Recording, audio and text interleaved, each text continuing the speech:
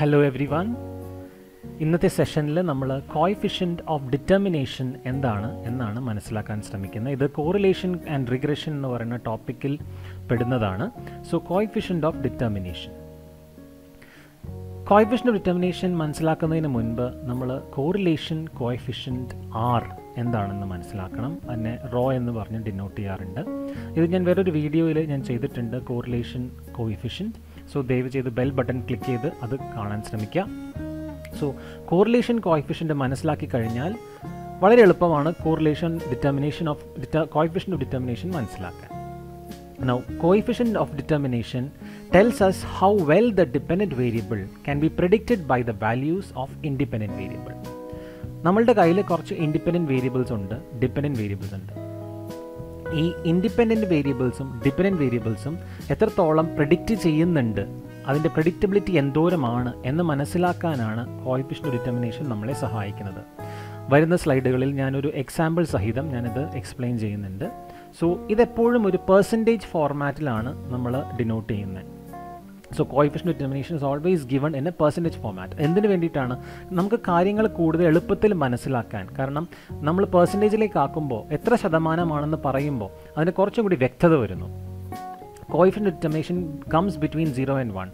നമ്മൾക്കറിയാം correlation കോഎഫിഷ്യൻ്റെ range എപ്പോഴും -1, 0, 1, അതായത് -1നും +1നും ഇടയ്ക്കാണെങ്കിൽ അതിൻ്റെ സ്ക്വയറായ കോഎഫിഷ്യന്റ് ഡിറ്റർമിനേഷൻ്റെ റേഞ്ച് എപ്പോഴും 0നും 1നും ഇടയിലായിരിക്കും. കൂടുതലാണെങ്കിൽ higher the value of R square better the prediction. ഇപ്പോൾ ആർ സ്ക്വയറിൻ്റെ വാല്യൂ കൂടുതലാണെന്ന് വെച്ചാൽ 1ന് അടുത്താണ്, 0.98, 0.99 ഒക്കെ വന്നു കഴിഞ്ഞാൽ, അതായത് 98%, 99% ഒക്കെ വന്നു കഴിഞ്ഞാൽ അതിൻ്റെ അർത്ഥം എന്താണ്?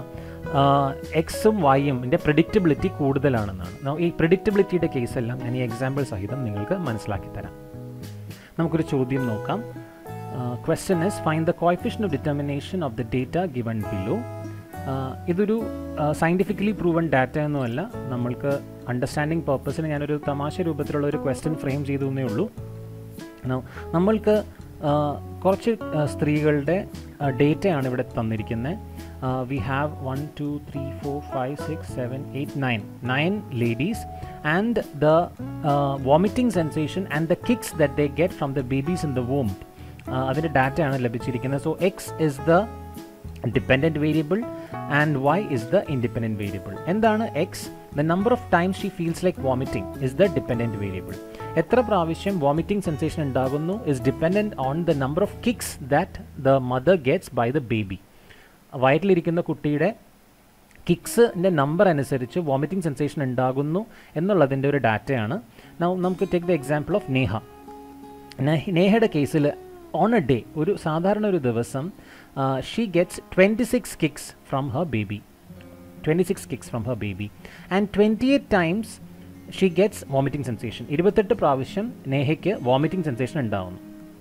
Take the example of സിമ്രൻ്റെ കേസിലാണെങ്കിൽ on an average day she gets 25 kicks from her baby and only 20 times she gets vomiting sensation. Now ഈ ഒരു ഡാറ്റ സെറ്റ് തമ്മിൽ കോറിലേഷൻ ഉണ്ടോ? അങ്ങനെയാണെന്നുണ്ടെങ്കിൽ കോറിലേഷൻ കോഎഫിഷ്യന്റ് ഓഫ് ഡിറ്റർമിനേഷൻ എന്നാണ് നമ്മൾ ഈ ഒരു ക്വസ്റ്റ്യനിൽ കാണാൻ പോകുന്നത്. നമ്മൾ കണ്ടുപിടിക്കേണ്ടത് കോഎഫിഷ്യന്റ് ഓഫ് ഡിറ്റർമിനേഷൻ ആണ്.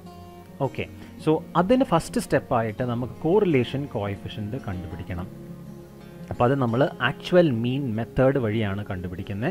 അപ്പോൾ അതിൻ്റെ ഫോർമുല ഇതാണ്. ഞാനിത് വേറൊരു വീഡിയോയിൽ ചെയ്തിട്ടുണ്ട്, എങ്കിലും ഞാൻ ഒരു ആവർത്തി കൂടി ഇത് പറയാം. ആർ എന്ന് പറയുന്നത് കോഎഫിഷ്യന്റ് ഓഫ് കോറിലേഷൻ ആണ്, കാൾ പിയേഴ്സൺ മെത്തേഡ് ഉപയോഗിച്ചിട്ടാണ്.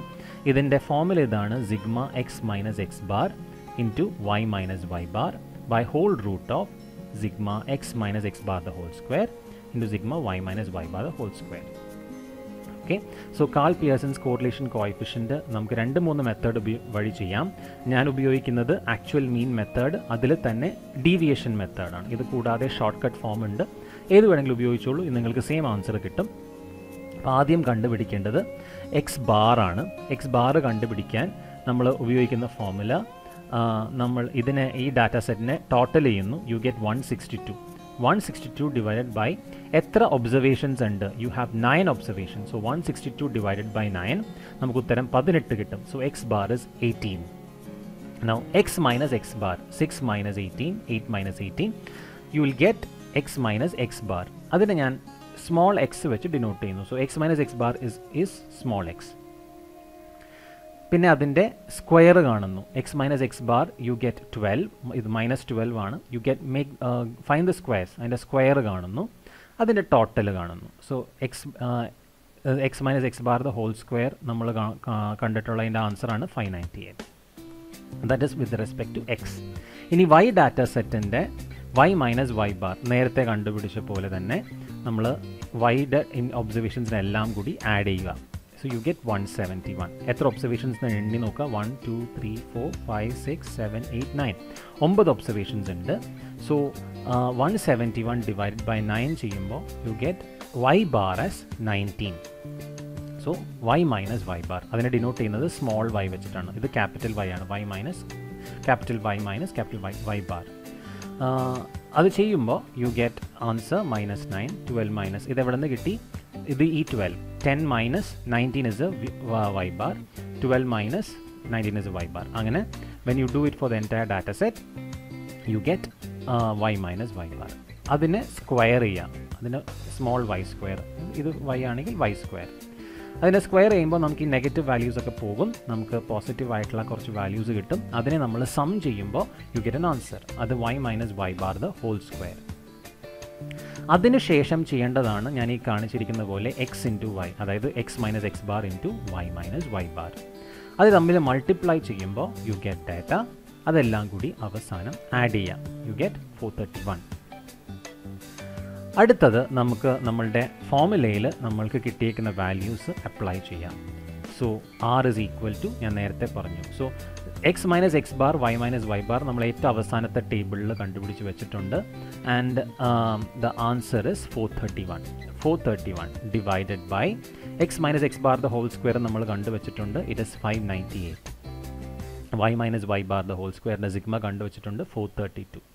നമ്മൾ സിംപ്ലിഫൈ ചെയ്യുമ്പോൾ ഇതെല്ലാം സൊല്യൂഷൻ കണ്ട് 431 ഡിവൈഡ് ബൈ 452.23 കണ്ടു കഴിയുമ്പോൾ you get r is equal to 0.95. നേരത്തെ നമ്മൾ സംസാരിച്ചു കാൾ പിയേഴ്സൺസ് കോറിലേഷൻ കോഎഫിഷ്യൻ്റ് എപ്പോഴും -1നും +1നും ഇടയിലായിരിക്കും. ഓക്കെ, സോ -1നും +1നും ഇടയിലുള്ള ഒരു വാല്യൂ ആണ് 0.95. 0.95 is actually very close to 1, which means അതൊരു പോസിറ്റീവ് കോറിലേഷൻ ആണ്. -1നും 0നും +1നും ഇടയിലാണ്. സോ ഇത് 0.95 എന്ന് പറയുന്നത് +1നോട് ചാഞ്ഞു നിൽക്കുന്ന ഒരു വാല്യൂ ആണ്. അതായത് there is A very high correlation. Number of kicks കൂടുമ്പോൾ വോമിറ്റിംഗ് സെൻസേഷൻ കൂടാനുള്ള സാധ്യത വളരെ വളരെ കൂടുതലാണ്. ഓക്കെ, സോ ഇനി നമ്മൾ നമ്മളുടെ ഇന്നത്തെ കോഎഫിഷ്യൻ്റ് ഡിറ്റർമിനേഷൻ എന്താണെന്ന് മനസ്സിലാക്കാൻ ശ്രമിക്കുകയാണ്. കാൾ പിയേഴ്സൺസ് കോറിലേഷൻ കോഎഫിഷ്യൻ്റ് നമുക്ക് ലഭിച്ചത് 0.95 എന്നാണ്. ഓക്കെ, നൗ കോറിലേഷൻ ഡിറ്റർമിനേഷൻ എന്ന് പറയുന്നത് r സ്ക്വയർ. നമുക്ക് കിട്ടിയിരിക്കുന്ന കോറിലേഷൻ കോഎഫിഷ്യൻറ്റിനെ സ്ക്വയർ ചെയ്യാം. അതായത് 0.95 സ്ക്വയർ. 0.95 സ്ക്വയർ എന്ന് പറയുന്നത് 0.9025 ആണ്. 0.9025. അതിനെ ശതമാനത്തിലേക്ക് മാറ്റുമ്പോൾ അതിനെ 100 കൊണ്ട് മൾട്ടിപ്ലൈ ചെയ്യുക. You get 90.25%. അപ്പോൾ നമ്മളുടെ ആൻസർ സൊല്യൂഷൻ ഇതാണ്. Coefficient of determination is equal to 90.25%.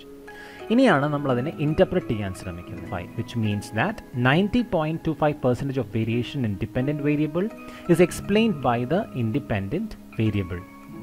Kicks കൊണ്ടാണ് വോമിറ്റിംഗ് സെൻസേഷൻ ഉണ്ടാകുന്നത് എന്ന് നമ്മൾക്ക് ഒരു 90.25% വിശ്വസിക്കാം.